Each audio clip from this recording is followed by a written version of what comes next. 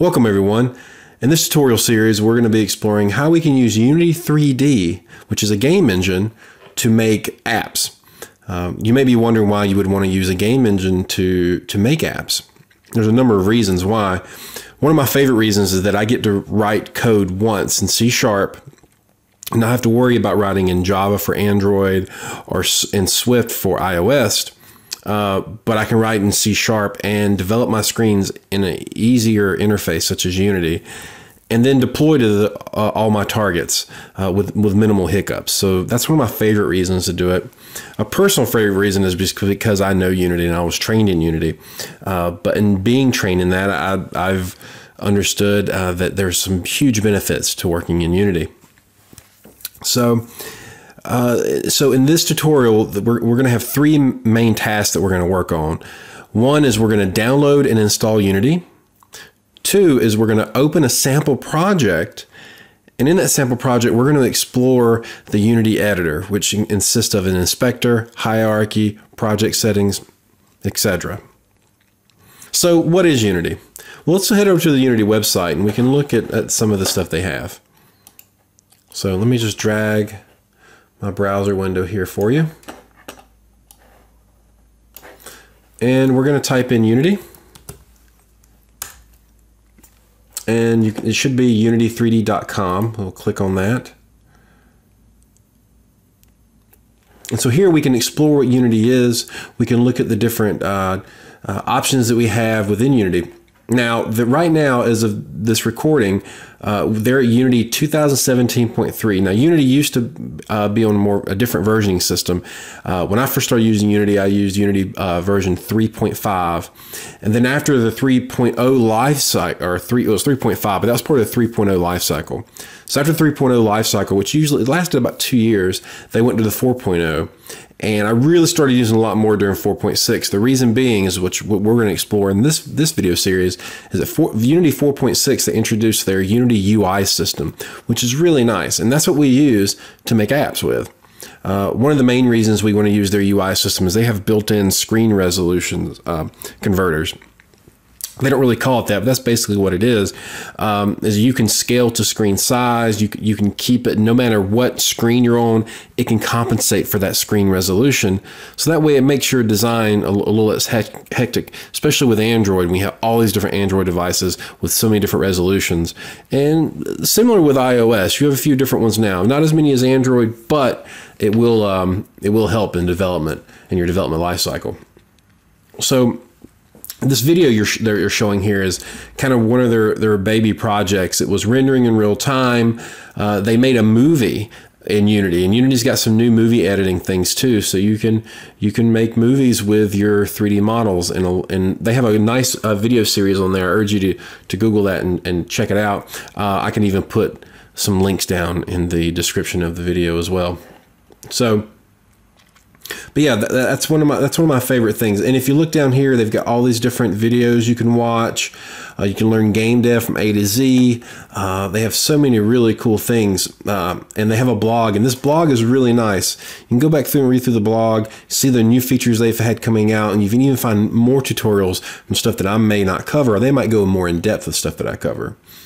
So yeah, I urge you to go through and explore their website and check out what they have. Now, full disclosure, I am a Unity certified developer. I'm not paid by Unity or any of that kind of stuff, but I am a certified developer.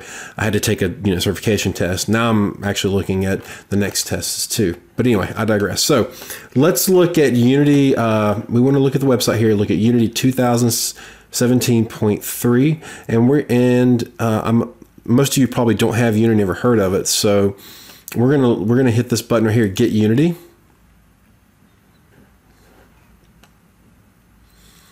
And when you get to this Get Unity page, you're going to see three different options. You're going to see the personal option here. You're going to see the plus option. You're going to see the pro. For the purposes of this, we're going to be looking at personal. If you want to know the difference between plus and pro, in a nutshell, it really depends on how much money you make. So if you look down here, if you make under $200,000, you would, in your business, you would use Plus. If you make over that, you're going to use the Pro option.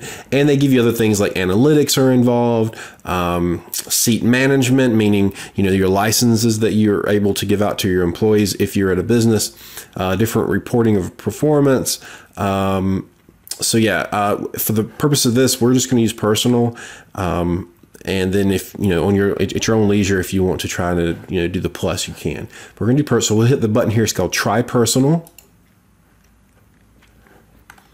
And there's giving disclosure if you make more than $100,000 in revenue, you're not permitted to use Unity Personal. I imagine most of you are not, or will be eligible to use it. So we're going to click here and download the installer. So depending on the browser you're using, this will show up. I'm using Chrome, but I'm going to keep this. And once it's finished downloading, I'm going to go ahead and open up the Unity Downloader Assistant. Sorry, this showed up on my other screen. So let me pull this over. So this is what should pop up on your screen when you do that. And I'm going to go ahead and just double click that guy. It's telling me, are you sure you want to open it? Yes, I do want to open it. You can read this, continue. We're going to continue again, agree. And these are the components it's asking if we want to install. You definitely want to install, you want to have all these installed. Unity's 2017, the MonoDev, which we'll talk about later, but that's our IDE, our editor that we'll be using to code in for the light coding that we'll be doing. Documentation, sure, we'll go ahead and download that. Standard assets. Download the example projects. That's what I'm going to use to kind of introduce you guys to some of the Unity things. Android build support. If you're going to be building for Android, and we will talk about that a little bit later, go ahead and download the Android build support. If you're on iOS or you're going to be building for iOS or on Mac, download the iOS build support. So make sure these are clicked. Because I do some Vuforia things, I'm going to go ahead and click the Vuforia option. In Windows build support, I'm just going to click that because I do. Actually, I'm going to check that. I'm not going to do that because I'm on Mac, and you can't do that on Mac. I don't have the TV OS. I don't have Linux, but you can see there's a lot of different things you can build for. But we're really mainly concerned about the Android and iOS for the sample that we'll be doing.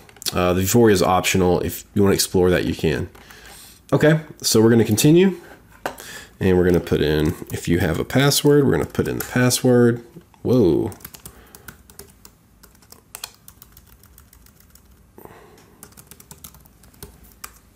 Okay.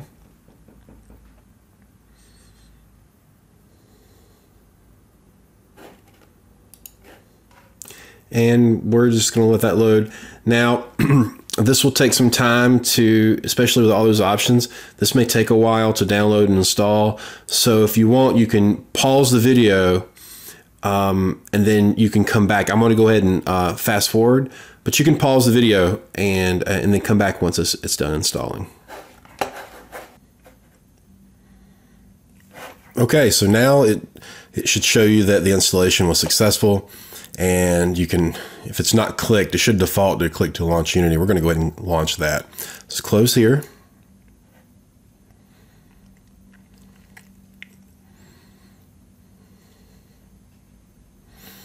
And here you go.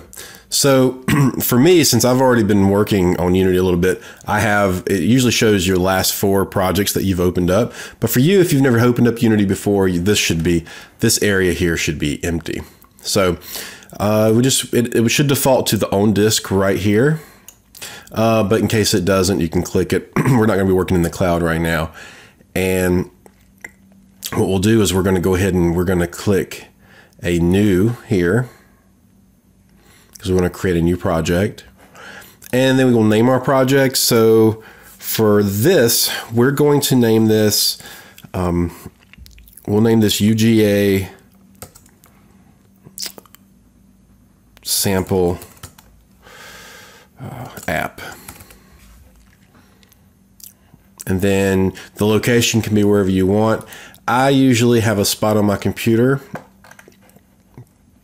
that I have, and I don't have it here, so I'm creating a new folder. I like to have a folder called dev, and everything in my dev folder has to do with the development, app development, or app or games. So I'll just click Dev. We're going to open. So it will save UGA sample app into my dev folder. And for our purposes, this app will be a 2D application. So I'm going to click the 2D mark there. Now, you can also, from here, you can add asset packages, which some of these used to come default and they've changed it over the years, but let's click on that and explore the asset packages. I think I actually need to sign in first. So let's sign in.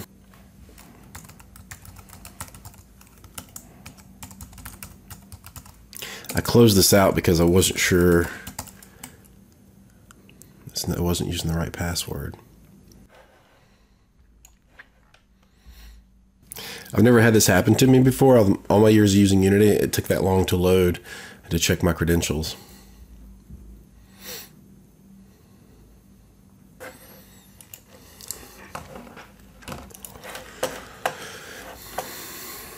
We're going to try something else. See if it will let me log in on the website.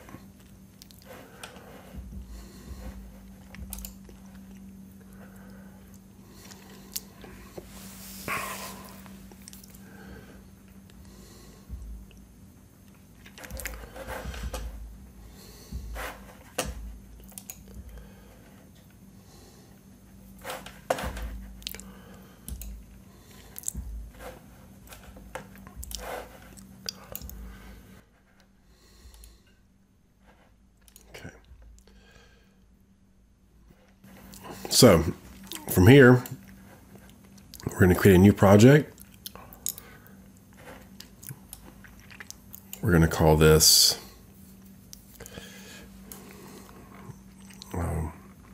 UGA